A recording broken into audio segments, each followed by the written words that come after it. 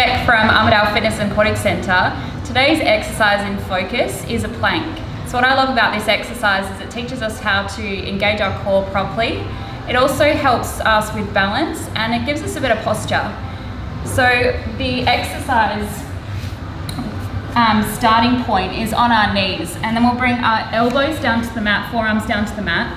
We want your elbow and shoulder in a nice alignment, and our wrists and shoulders are in a nice line as well. From here we shift the weight forward, engage that core, shoulders down and back, holding here, and start here at maybe 20-30 seconds.